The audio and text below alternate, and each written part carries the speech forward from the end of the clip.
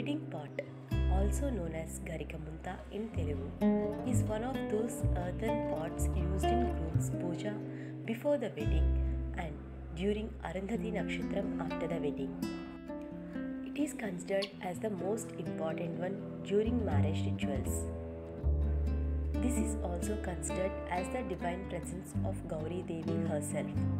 In few cultures, especially in Telangana, the bride carries a Garika Buddi instead of tender coconut when she enters the mandapam. Such is the importance of this modest earthen pot. In this video, we have compiled few ideas to decorate Garika muntha. Check out and get inspired from. If you like the video, please like and share. Do subscribe to Alert Studio Wall for more